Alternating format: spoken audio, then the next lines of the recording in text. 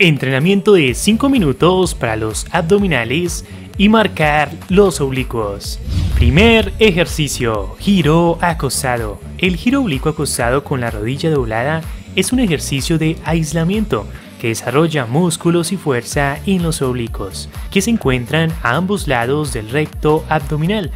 Estos músculos nos ayudan a rotar y doblar el torso, por lo que es importante que tengamos suficiente fuerza central para realizar estos movimientos. ¡Y vamos!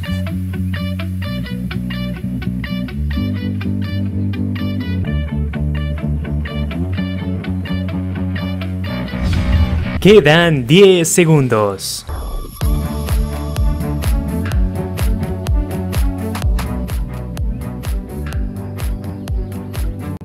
Segundo ejercicio, Abdominales Crunch. Este ejercicio fortalece tu recto abdominal. La contracción inversa trabaja principalmente tu six-pack. Además, quita la tensión de tu cuello. Se dirige a otros músculos centrales y es fácil de realizar. ¡Vamos!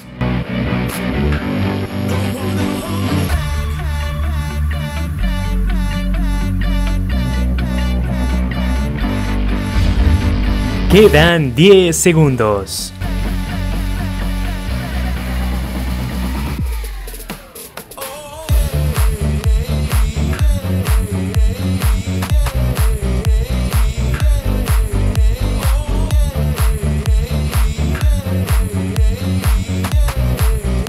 Tercer ejercicio, giro sentado. Este giro espinal suave, amigos, abre las caderas y estira el pecho, los hombros, la parte superior e inferior de la espalda. Es una pose fantástica para aliviar el dolor en el cuello y la parte superior de la espalda. Además, puedes hacerlo todos los días.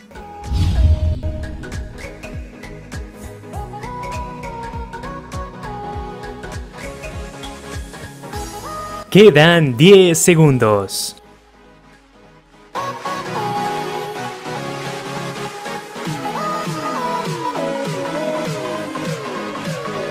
Descansa.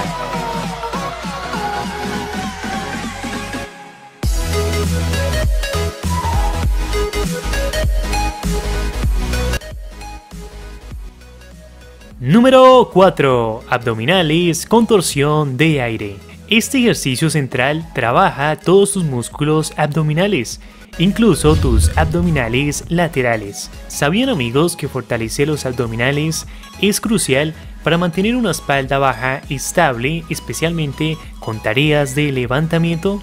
Los abdominales laterales se llaman oblicuos y crean una cintura lateral tonificada. Quedan 10 segundos.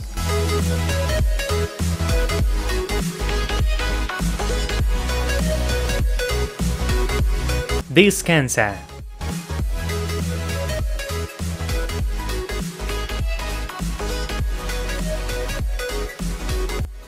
Quinto ejercicio, estiramiento de cruz de hierro. Este ejercicio alarga la columna y estira los lados de las caderas.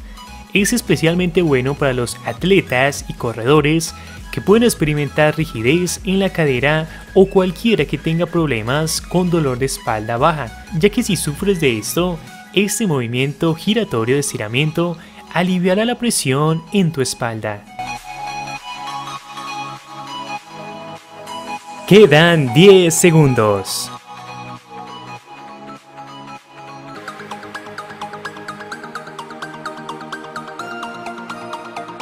Sexto ejercicio, flexiones anchas.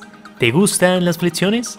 Las flexiones anchas, amigos, ofrecen un entrenamiento desafiante para la parte superior del cuerpo. Este se enfoca en los músculos del pecho, los hombros y los brazos. Además, también fortalece la fuerza del núcleo y puede ayudarnos a proteger de la espalda.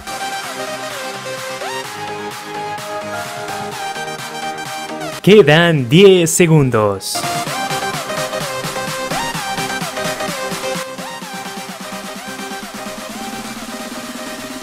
Último ejercicio, estiramiento de pectorales traseros. Este estiramiento es genial para hacerlo al final de cada ejercicio, por 3 razones. Mejora tu postura y flexibilidad. Aumentas el rango de movimiento. Y promueve una buena circulación que te ayudará a recuperarte del entrenamiento.